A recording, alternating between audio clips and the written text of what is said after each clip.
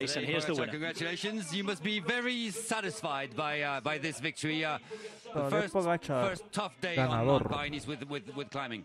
Yeah, today was really nervous all day. It was already really tough on the flat parts with the crosswinds, and yeah, it was really chaos all day. And then in the final climb, it was Felix did really good job, and the team before setting me up to the climb in perfect place. And yeah, I had good legs. I knew that we couldn't give Gaudu too much, so I decided to go all in to catch him. Otherwise, otherwise we wouldn't win. We've been talking about the battle between you and JONAS VINGEGAAR. Were you surprised to see that today JONAS cracks behind you? Yeah, a little bit.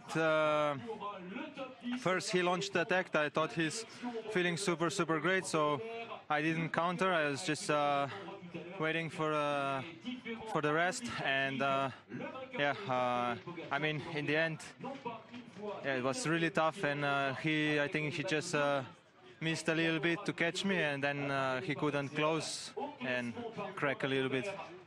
The jersey is going to go on your shoulders. You're going to take the leadership of the race. It's important, but it's more responsibility for you, of course. Yeah, it was not in my mind to take yellow today. I was yeah, but you don't say no to yellow, so I'm happy with yellow, and it's nice to be back. Thank you very much. Thank you.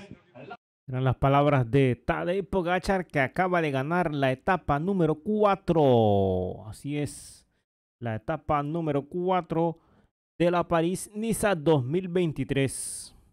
Y donde atacó a VINGEGAAR y lo dejó regado. Y Gaudu, que iba a ganar la etapa, Tadej Pogačar lo alcanzó.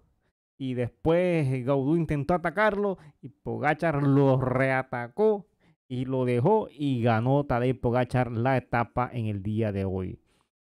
Tadej Pogačar, que empleó 4 horas, 1 minuto y 17 segundos.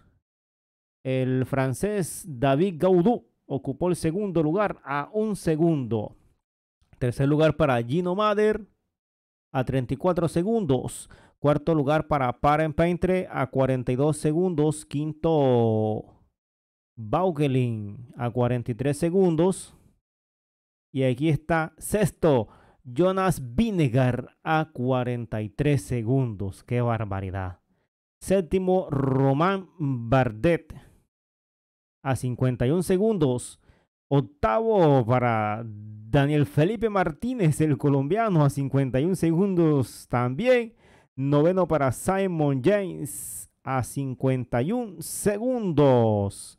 Y cerrando el top 10, Morgenson del Movistar a 51 segundos.